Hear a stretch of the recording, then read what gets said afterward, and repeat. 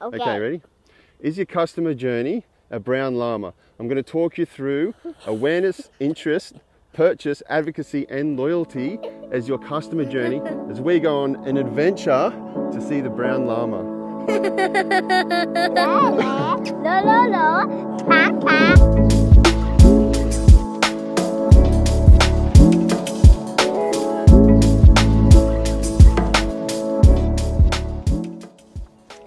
Alright, so Isla, when did we become aware of the brown llama?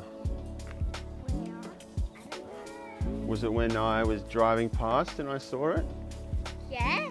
Awareness. How are you making people aware of your brand? You know, what's the first impression that you're giving people? Are you asking for something without giving them anything of real value? Are you asking them to buy without them actually understanding what makes you different to what they already have, or what they could find if they just Googled your product?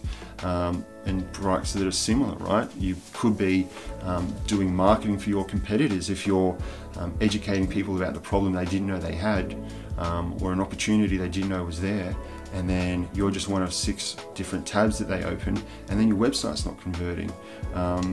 You know, it's a great opportunity at the awareness stage to be adding value to people, so that when they do look at competitors, you know, you've got some brand equity there.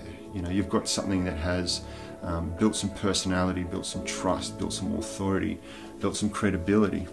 Now, what type of marketing channels are best at the awareness stage? Awareness is things like TV, it's things like radio, it's things like social media marketing, Google display. You're reaching out to people when they haven't shown you any significant level of buyer intent. So for social media, for example, you know, you're reaching people based on, if it's a cold audience, you're reaching people based on their interests, their demographics, or you've created a lookalike audience of people who are just like your customers, right? But they're not your customers, you know. These are people where there's a perfect opportunity for you to be adding value before you ask for something. It's very important at this awareness stage to be just trying to build your brand equity and giving value to people through your content, right? Like this video. So to clarify, we became aware of the llama. It didn't ask for anything from us.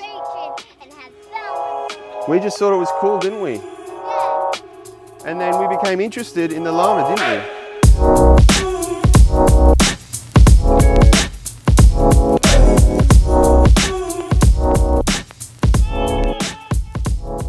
Interest. This is where you really want to start educating people about your solutions. For example, in social media marketing, or Facebook and Instagram in particular, anyone who's watched more than 3 seconds of your video, or they've engaged with any of your content, you can create a custom audience of these people. And then if you want, you can exclude people who visited your website. So you know that this is an audience who has been exposed to your content, and if you've been doing the right thing, you've been adding value. It's a great opportunity to leverage the brand equity that you've been building. Try to send them to your website so that they can learn more about the solutions that you're providing, or the products that you're providing. It's also a great opportunity, again, if we're talking social media marketing, to try to give them something of high perceived value in exchange for their contact details. You know, a lead magnet, an ebook, a guide, you know, something that's worth them giving their contact details, and then you can do all kinds of cool stuff off the back of that with email nurturing and automation and you know, things like that. But the idea here is that you've added value at the interest stage, and then you're trying to get them to show the next level of buyer intent by visiting your website. Dad, I want to get those flowers. Can I get those flowers?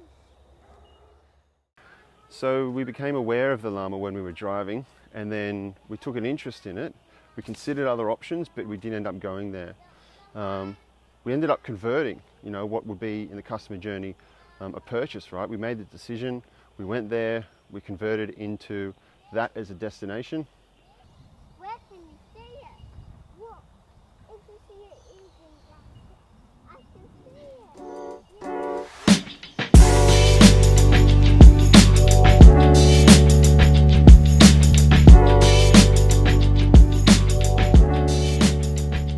it. Purchase.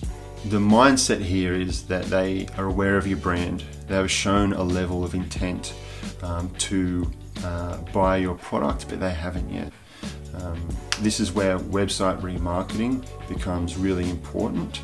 So whether it's LinkedIn, Instagram, Facebook, Google, they give you a piece of code that you put in your website so that when people visit your website, they get a little tracking cookie put in there, and then when they go back to the platform, they're put into an audience that accumulates over time, right? So you're accumulating an audience of people who have visited your website. Again, if you're talking social media marketing, you can do amazing things here, like you can serve people the products back to them that they've viewed or added to their cart but haven't purchased. This is called dynamic product ads. This is always, hands down, the most profitable audience. The problem is you can't just smash that audience because you need to have built brand awareness, added value. They need to understand your product, they need to see the value in your product or your service, and they need to have shown a level of interest. I'm talking about website remarketing. You can't retarget people with ads that haven't visited your website, right? Try to think of ways that you can overcome objections, overcome reasons that they didn't buy. If it's a price objection for remarketing, you could think about an offer. If you're a service-based business, it could be a free 30-minute consultation. It could be an online webinar where you pitch and you sell at the end of it after adding a lot of value. You know, what are the tools that you can use to try to convert people who have shown interest into actually buying? The channels that do really well here are things like Google ads, because they're in Google, paid search specifically. So you should have an ad there and split test, A/B test, whatever you prefer to call it, different offers, different things that you can get them to do to take the next step in your sales process. Google Ads is fantastic here. So is email marketing. Also, it's really important to think about your website conversion rate. As I mentioned before, this is your powerhouse that's there to convert all of the effort that you're putting in at the awareness and the interest stage.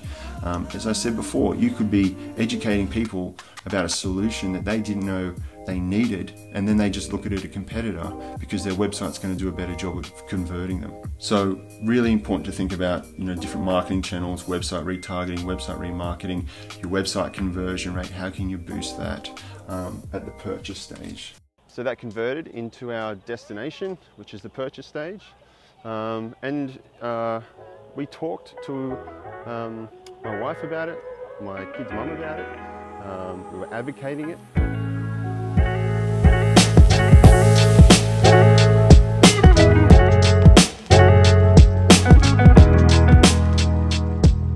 How can you incentivize people to recommend or advocate your product or your service to friends, family, colleagues? You know, there is nothing better than referrals or word of mouth for a business. The problem is there's always a glass ceiling. You know, we hit that ceiling about 3 years ago. We work with people who hit that ceiling of word of mouth. It's been good up until a point, but they really want to start scaling the business, so they come to us to help them achieve that. Word of mouth is amazing, right? Because people recommending your product or your service, your solution to friends or family is free, and people trust people more than they do ads or business owners or salesmen, right? So it's really important to both capture that through testimonials, Google reviews, and incentivize that. How can you help with the word of mouth? And this is actually the second time that we've come to visit the Brown Llama, so we're loyal, right? So this is the journey you need to be moving people through. Awareness, add value, don't ask for anything. Interest, you know, this llama is pretty interesting. It's different to anything around here. It's just at the end of our street. It converted into being our destination. We've talked to other people about it. My wife has actually talked to her sister about it. She's advocating it, we're advocating it, and now we're loyal. It's the second time we've been there.